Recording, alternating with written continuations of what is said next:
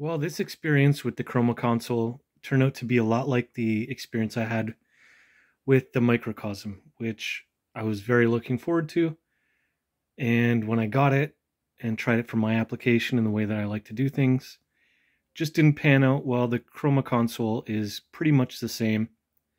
I'm just not feeling it. I don't think it's a lack of anything to do with the pedal. I think it's the way I work and like to do things. And one of the main things that I've noticed was there's a lot of overlap with the air effects inside of this box here, this MPC Live. Too much overlap for me to justify. I didn't even get a chance to really dive deep with this. I just know that to me, it's like a very oversimplified set of effects.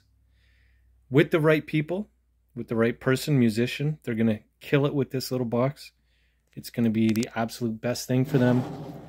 But I've decided to pass it on, let someone else enjoy it.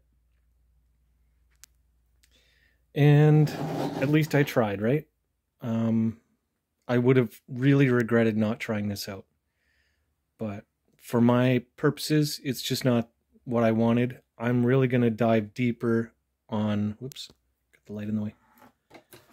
Dive deeper on the DP4 that you see here, this beautiful beast. And which has a, you can control it with an iPad now instead of going through parameters through the interface here. So it's supposed to be a lot more usable. I'm looking forward to getting that hooked up.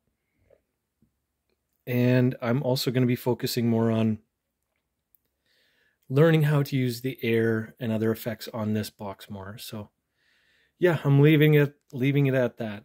The Chroma Console, Hologram did an amazing job. It's just not my cup of tea. Thanks for watching.